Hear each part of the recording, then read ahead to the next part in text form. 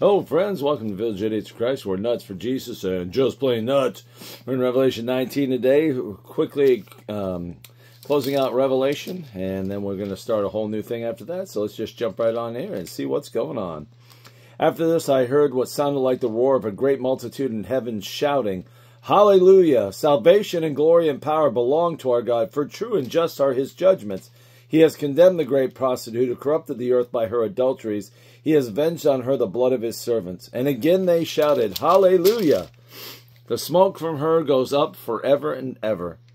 And this is the false system, the whore Babylon, the one world church, the corrupt that corrupted the earth. And again, this is bigger than that, but there's a rejoicing over her punishment. It's not, people have a hard time with that, but this is justice coming to this whore, again, this system that ruined everything, that ruined the world. All the kings of the earth committed adultery with her, and the people of the earth did. So this was a system, this was like the Tower of Babel. It was a system that perverted things, that changed things, and that was wicked, but it was worldwide. And so there is a rejoicing in the fact that God has finally punished her, that God has brought justice to her, because it says the blood of the saints, that she drank the blood of the saints. This system, killed the saints, and it was just tragic stuff. And so her punishment is just. And so let's go ahead and keep going here. You have to explain this because, you see people rejoicing over over judgment. It can seem to be, really harsh that people would rejoice. But again, what she's done is worthy of judgment, and the people in heaven are rejoicing that God is just. That's what it's about. And then verse 4, the 24 elders and the 4 living creatures fell down and worshiped God, who was seated on the throne, and they cried, "Amen, hallelujah." Then a voice came from the throne saying, "Praise our God, all you servants, you who fear him, both small and great." Then I heard what sounded like a great multitude, like the roar of rushing waters, and like loud peals of thunder, shouting, "Hallelujah, for our Lord God Almighty reigns. Let us rejoice and be glad, and give him glory, for the wedding of the Lamb has come, and his bride has made herself ready. Fine linen, bright and clean, was given her to wear." Fine linen stands for the righteous acts of God's holy people, the righteous acts of the saints. And so we're going right from this judgment, and then we're going right in here to the wedding supper of the Lamb. There's such a juxtaposition here. You go from the judgment, you go from the judgment of the false religious system to the rejoicing and the celebration of the false. You could say the judgment of the false saints, the false system, and the rejoicing of those who are part of the true system of God, Jesus Christ, the true saints. And so you see the judgment and you see the rejoicing. And so, again, this is the wedding of the Lamb has come, and his bride has made herself ready. This is an actual thing. We are going to be married to Christ someday, and I believe it happens after the judgment seat of Christ, once all the saints are purified and refined, and all the past is done away with, and they are going to be who they're going to be for eternity. After the judgment seat of Christ, I believe then the next step is the wedding supper. And so, fine linen, bright and clean, was given her to wear. Fine linen stands for the righteous acts of God's saints. And so, it's like we're going to wear our righteous acts like a robe. It's just the pictures here are just beautiful. And then verse 9. Then the angel said to me, "Write this, blessed are those who are invited to the wedding supper of the Lamb." And he added, "These are the true words of God." I like that. You're blessed if you're invited, and he wants you to make sure you understand these are the true words of God. Amen. And here's John makes his first mistake here, verse 10. At this, I fell at his feet to worship him, but he said to me, "Don't do that. I am a fellow servant with you and your brothers and with your sisters who hold the testimony of Jesus. Worship God, for it is the spirit of prophecy who bears testimony to Jesus." So John twice, now and later, falls down and worships at the angel's feet. And he probably got caught up in the moment and all of this, because the angel was revealing this to him, as it was given to the angel from Jesus, who got it from the Father. And so, so this is, so we're seeing here again that You know, even John, again, you know, we're all human. John just made a mistake here. He was so overwhelmed, he fell down to worship, you know. And he just, and the angel says, whoop, don't do it, buddy. I'm a fellow servant with you. Now we're going to see justice come. And this is Christ's return, and this is the judgment of the Antichrist, the false prophet. Amen. So, and all those that follow him. Let's go ahead and jump right in. Verse 11 through 21. This is the final. We're just going to, well, we may have to stop, but we'll just go in. I saw heaven standing open. There before me was a white horse whose rider is called Faithful and True. Jesus, of course. His with justice he judges and makes war. His eyes are like blazing fire, and on his head are many crowns. He has a name written on him that no one knows but he himself. I love that. He is dressed in a robe dipped in blood, in his own blood, and his name is the Word of God. Again, Jesus. He's the Word made flesh. The armies of heaven were following him, riding on white horses and dressed in fine linen, white and clean. Coming out of his mouth is a sharp sword with which to strike down the nations. He will rule them with an iron scepter. He treads the winepress of the fury of the wrath of God Almighty. On his robe and on his thigh he has this name written, King of Kings and Lord of Lords.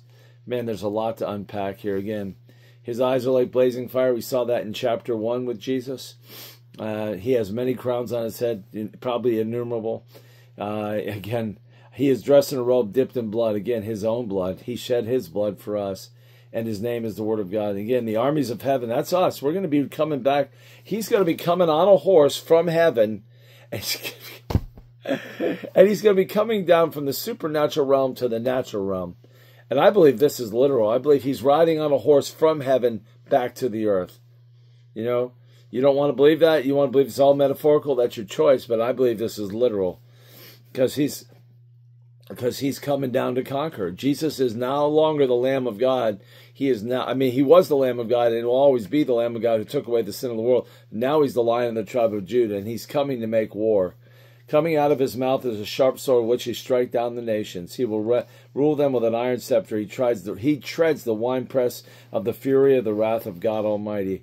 And he is enforcing God's sovereignty, his justice, his all of that. Jesus is enforcing that. The winepress of his fury. Wow. And he is King of Kings and Lord of Lords. He is the ultimate King and the ultimate Lord. Okay. And I love this. On his robe and on his thigh. Not only his robe. I remember when I caught this. On his robe it says King of Kings, Lord of Lords. Also printed on his thigh, tattooed to his thigh, or engraved on his thigh. His, you know, the meaty part of the top part of the leg, above the knee and below the hip. It says King of Kings and Lord. So when he's flying through the sky on his awesome horse, if his robe flies up in the wind turbulence, you can still see King of Kings and Lord of Lords on his thigh. God didn't want anybody to say they couldn't see that. No. If his robe's flying up while he's flying, it's right there on his thigh. No one can say they didn't know this was the King of Kings and Lord of Lords. I love that. I love that it's on his thigh as well. That's just cooler than cool. And I saw an angel standing in the sun and cried in a loud voice to all the birds flying in midair, Come, gather together for the great supper of God, so that you may eat the flesh of kings, generals, and mighty men, of horses and of their riders, and of the flesh of all people, free and slave, small and great. This happens in Ezekiel 39. After God defeats Israel's enemies, there's this giant feast set out before God for all the birds, and this happens at the end of the tribulation period. When Jesus strikes down his enemy, all of the birds are going to gorge themselves on the flesh of these soldiers. Then I saw the beast and the kings of the earth and their armies gathered together to wage war against the rider on the horse. The Antichrist and all the armies of the world, probably tens of millions of people, maybe hundreds of millions, they're going to gather in the Valley of Megiddo, Armageddon Valley, the Valley of Megiddo, and they're going to try to make war against this guy supernaturally riding out of the sky on a horse. I mean, come on. I don't care if you have all the nuclear weapons in the world. You don't think the guy that made the atom can defeat the atom? It's like, So they're ready. They got their 100 million plus men, and they're ready to fight against Jesus Christ, returning from heaven on his glorious horse. Good luck. It's so ludicrous. You just want to go, really? I mean, if they at least surrendered, maybe there'd been a little mercy. Probably not. But it's like, guys, this is the King of Kings and Lord of Lords. You can't defeat him with natural weapons. But I'm sorry. But it's just, some things are so great. It's like the Big Bang Theory. Really? A big explosion in space 1 billion years ago created all this beauty, personality, love, color. Yeah, right. The best analogy is a tornado goes through a junkyard, and on the other side of the junkyard is a 747. Yeah, right. Sure. You want to believe in the Big Bang Theory? Oh, I'll pray for you. But this is just as ludicrous. Now, verse 20. But the beast was captured, and with him the false prophet who performed the signs on his behalf.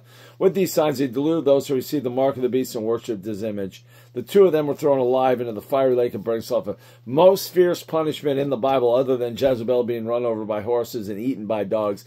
The false prophet and the Antichrist are going to be captured. I don't know if it doesn't say who captured them. Probably Michael, possibly Jesus himself, but they're captured. They're taken alive, in the physical realm, alive, and thrown into the lake of burning sulfur alive.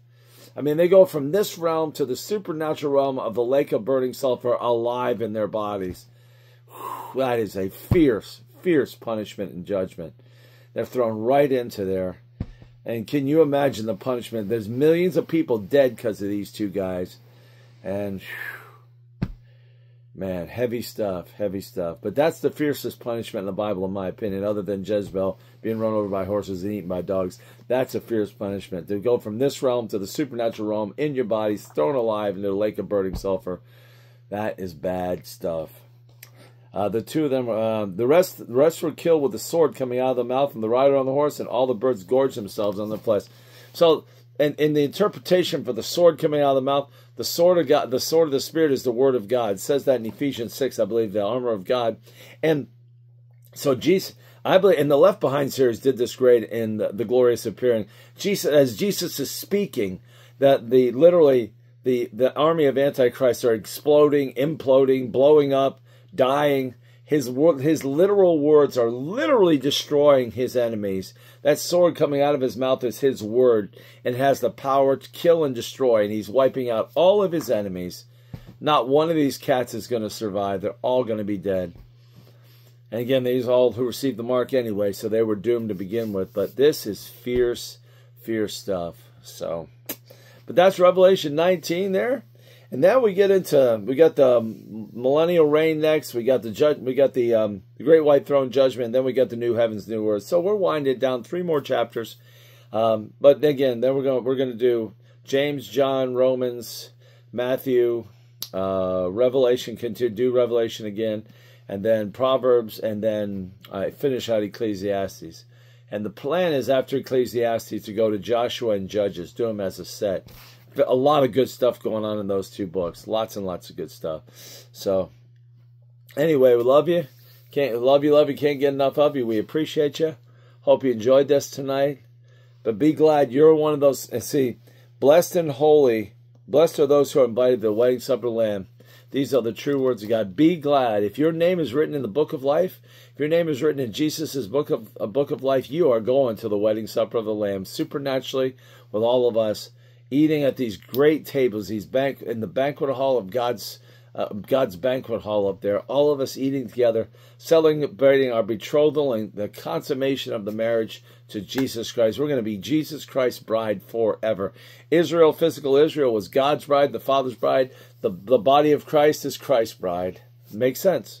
And so we are all blessed in this. Be glad your name. If your name ain't written in the book of life, confess Jesus Christ as Lord. Receive him in repentance tonight, knowing you're a sinner, and make him the Lord of your life, and know that he was resurrected. Man, just receive him tonight as Lord and King, as Lord and Savior. Anyway, love you, can't get enough of you. We appreciate you, and we will see you tomorrow.